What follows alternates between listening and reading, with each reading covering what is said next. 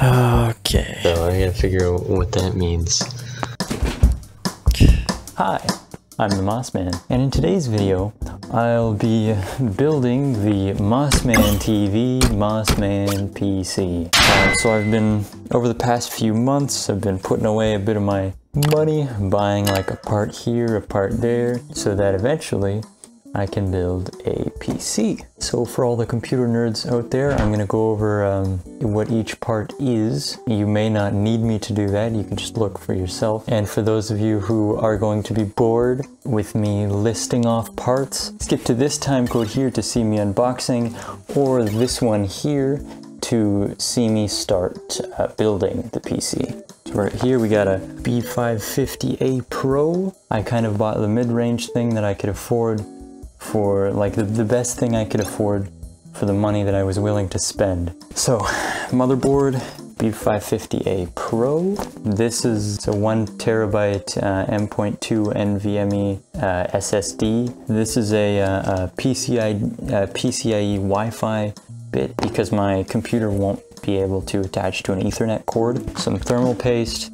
This is just what was in the store that I was near. A couple of 8GB RAM sticks, so it's going to be 16 gigs of RAM. They were the cheapest option that fit what I was going for. Got a GTX 1650. I mean, I spent definitely too much on it, but you know, that's how graphics cards are right now. This is my power supply. Half of it is the power supply, and the other half is a bundle of cables. It's not a huge amount, it's like a 550 watt 80 plus gold modular power supply. And that's more than enough for my computer. Ryzen 5, I think it's 3600. And oh, actually, the fan that's in here, I was reading reviews and the CPU cooler that comes with it is apparently not terrific. So I was at the thrift store and I found this for, I want to say $7. It looks like it's an RGB fan, but what's important is all this in here. And you know, if it doesn't work, then oh well, it was $7. Not that much down the drain. I don't even know what model this is. It's got a glass thing. There's vents on the top, the back. This is all open. There's a few fans. There's a couple fans in there already that just come with it. Nothing super special. I think a lot of these wires are kind of pre-organized. Oh, and I don't have it right now, but it's just gonna have more than just this. Probably, I was thinking of buying a couple terabyte hard drive or maybe another SSD at some point. Okay, unboxing. Let's go for the graphics card. I'm liking this.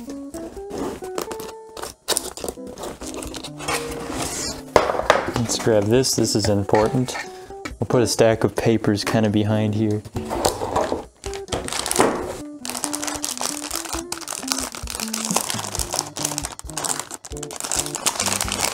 And we'll take off this plastic here after I install it. This is gonna be cool looking.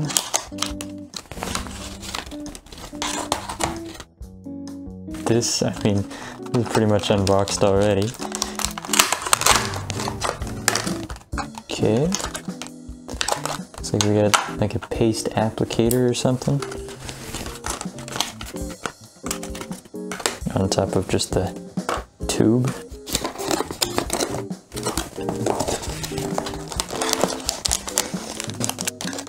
Yeah, it's not the prettiest looking. It's got a blue PCB. I hope that's underneath the other bits. Whole bag of cords. Let's see if I was right. It's an 80 plus gold 550 watt. Okay, I was correct. Okay. Got the CPU.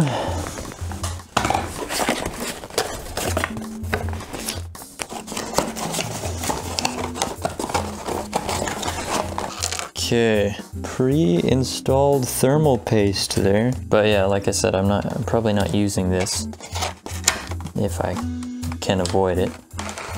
Now for the motherboard. Got some cords.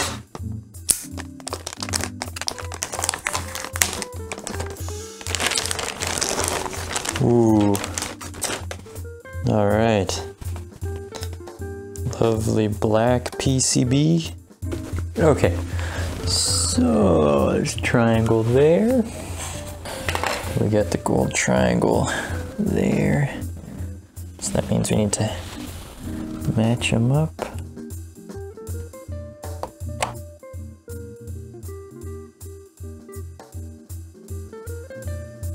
Now this is a kind of nerve-wracking part, I guess. Let's throw on some paste. Oh yeah, and I know a lot of you are gonna care about the way in which I do this, what kind of method I use, like the P or the X or the line or there's a bunch of different, like, am I gonna spread it, all those things? Yeah, so it's an X. After removing the fan and putting it back a couple of times, which I've had to do during this process, it seems to spread the paste well enough.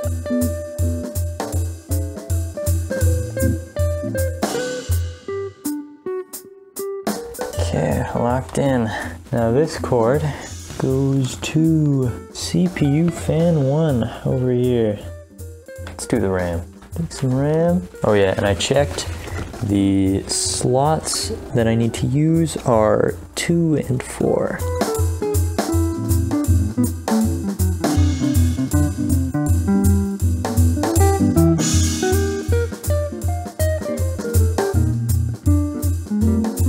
Alright, what's next? Oh, let's install that M.2 drive.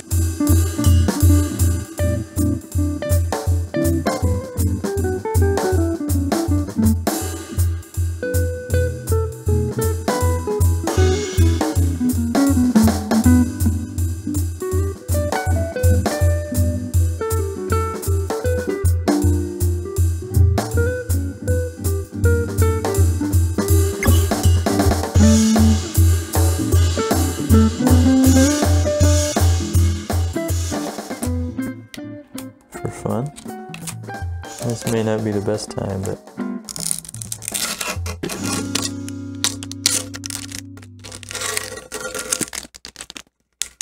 so take out this right here, and everything else looks good to go. So let's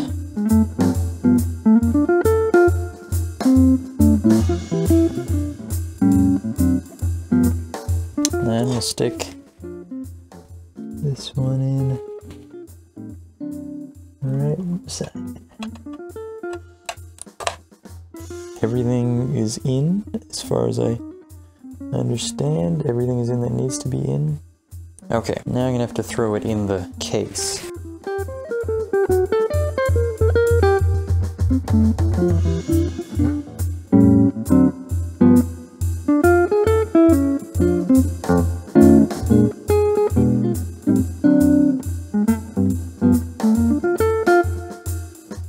In this section, I'm just taking a look at the cords that are coming out of the bottom there, and I'm looking around and figuring out where they're supposed to go. Sometimes there's labels on the actual motherboard itself, but it's best to look at the manual for a diagram of the motherboard with each of the slots labeled, and often you'll find that the cords are also labeled on them, which is very nice. So what's happening here is I am installing the power supply unit. Don't know if this was the right order to do it in, but I have to move some cords out of the way to shove it back in there. And the first cord that I'm going to be installing is the CPU power. So I just have to run it up through the top there and down at the bottom, just trying to connect it into the power supply. And then my big ol' self is going to get in the way here while I try and push it into place on the actual board. Next is the 24-pin power supply for the motherboard. This is pretty easy to identify. It's a big cord. There's only one way to plug it in, plugging it into the PSU, and I'm going to get in the way again, probably, to plug it in there. Last cord that I have here that I'm plugging in is the PCIe power. So that goes to your GPU or any other thing you have plugged into your PCIe slots that needs power. This one has 6 slots in it, although there are 12 on the actual cable. So one of those was divided and kind of goes off to the side, unless your graphics card or whatever has. And also there's a cord here that I'm connecting to the case, because everything attached to the case also needs power. Okay, so we got it turned on. Stuff is happening. We got this debugging light going on right now though. So I gotta figure out what that means.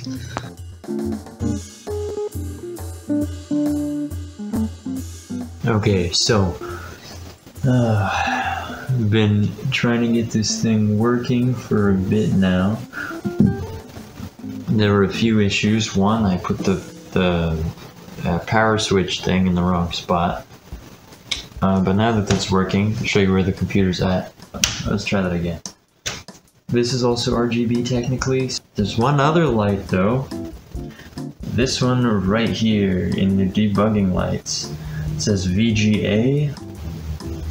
That means there's a problem with the video something at some point. So that's either a problem with the graphics card or, well, it's in some way it's a problem with the graphics card, a connection or something. What I'm going to do now is grab the graphics card out of a different computer, throw it in this computer, and if it does work, then I'm going to work on just like installing all the drivers and stuff, so I can at least get the computer like starting to work properly. Then I'll deal with the issue that could be this graphics card at another point.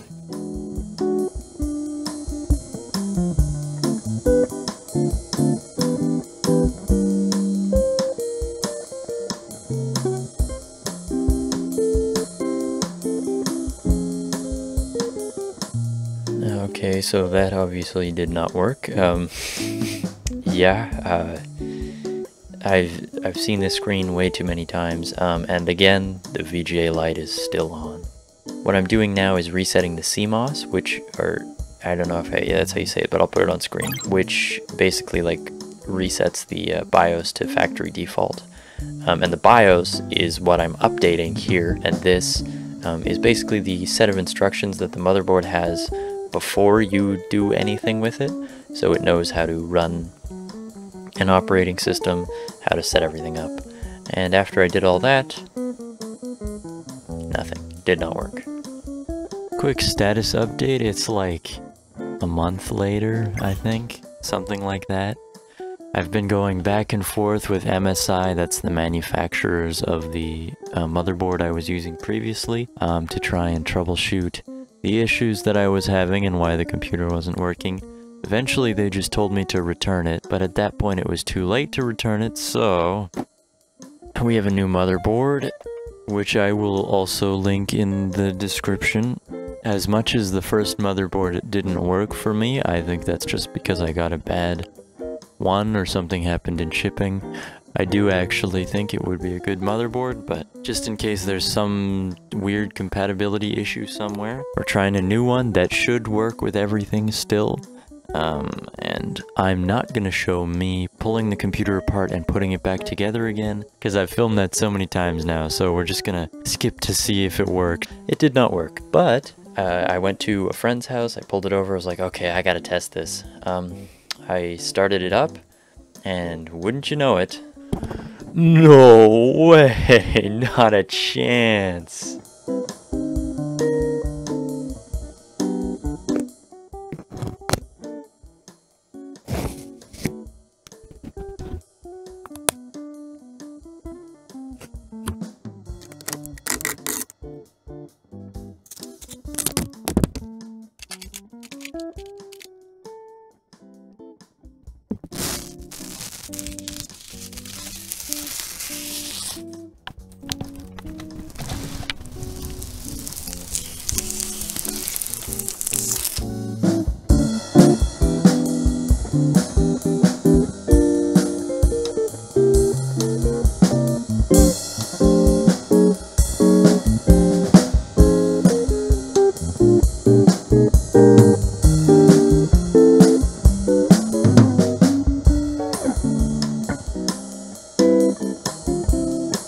Mind the keyboard, this is a temporary one, it's got a missing key and a I put that's because that's okay.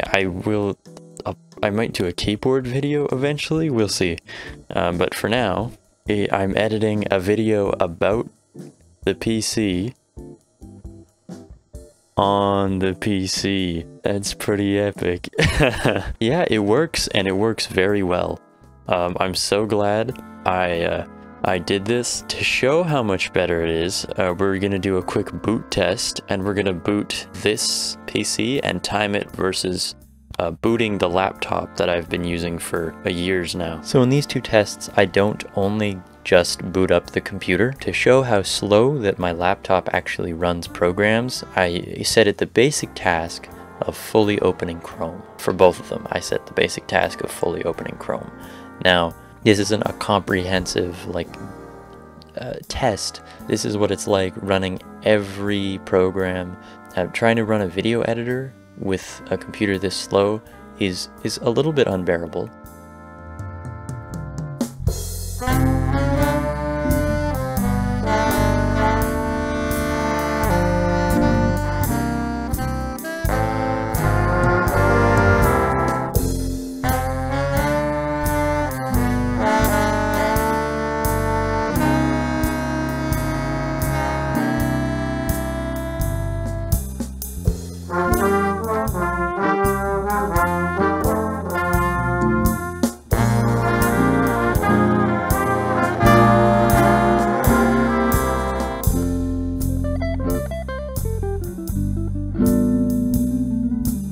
Alright, thank you everybody for watching. It's been quite a journey, a struggle, although I'm not sure it had to be. I spent a lot of time messing around, following instructions, and for it ultimately to be probably that the motherboard got screwed up. It's been a while. I started in the summer, and it is now almost Christmas. Yeah, it's been a bit. Oh, I'd like to thank Dylan and Elijah for providing all the music in this video. Oh, and we're getting very close to 500 subscribers, so if you feel like you have a question that you want me to answer or something that you want me to do in the 500 subscriber special, leave your questions and comments down below, and make sure to put like a hashtag Q&A or something on them, so I know that it's for that video. Thanks for watching, make sure to leave a like and subscribe, and I'll see you in the next one.